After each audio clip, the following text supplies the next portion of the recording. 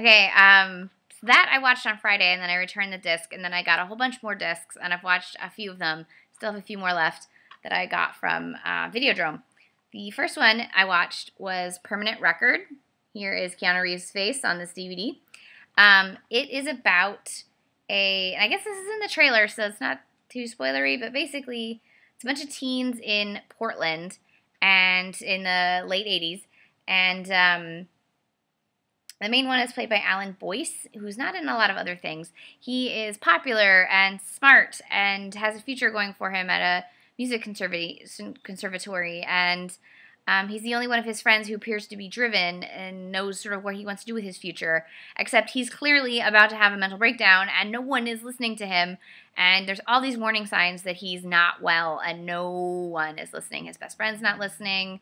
The principal at his school's not listening. His guidance counselor's not listening. No one's listening. And then he commits suicide by jumping off a cliff. The rest of the film follows the various teenagers, the lead of which is played by Keanu Reeves, trying to deal with the aftermath of his death.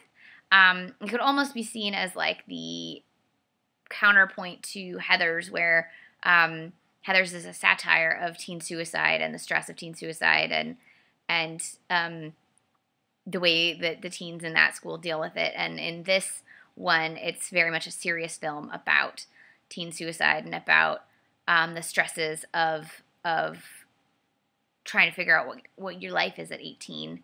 It doesn't quite work for me. I think there were some pacing issues. It's a very slow film, but it didn't feel purposefully slow. It just felt like slow. There are some great performances, though. Again, Keanu is amazing. Keanu is always good, but he is particularly soulful in this film. And there's a scene where he is talking to the parents. There's a couple different scenes, but there's one scene where he's talking to the parents of his best friend who has killed himself. He's drunk and upset, and he just breaks down crying, saying, I should have known, and it's my fault. And it's just really a heartbreaking sequence. There's some other good performances in it by Jennifer Rubin. She's very good. Michelle Meyrink, she's also quite good. And Pamela Gidley. Pamela Gidley is Teresa Banks from Twin Peaks. So if you're a Twin Peaks fan, see a really great performance from her. And there's a cameo at the beginning with Lou Reed, and I'm just like, where did Lou Reed come from? What was he recording in the Pacific Northwest at that time? I had no idea. This is directed by Marisa Silver. She is Joan Micklin Silver's daughter, but she also has directed several great films on her own, including one of my faves, Old Enough. And it's written by Jari Fees and Alice Little.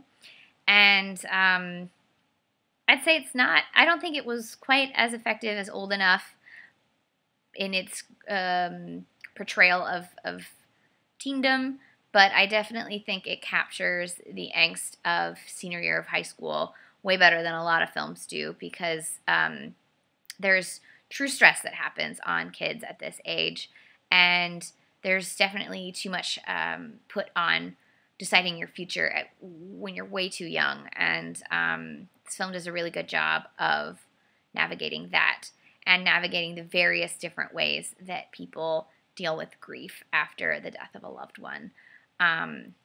My only complaint is that it feels, the pacing just feels a little off, and I don't know what I would suggest to make it flow better, but it doesn't quite work. It just feels a little stilted at times. But this is Marisa Silver's Permanent Record, and it's on DVD, so you can check it out that way.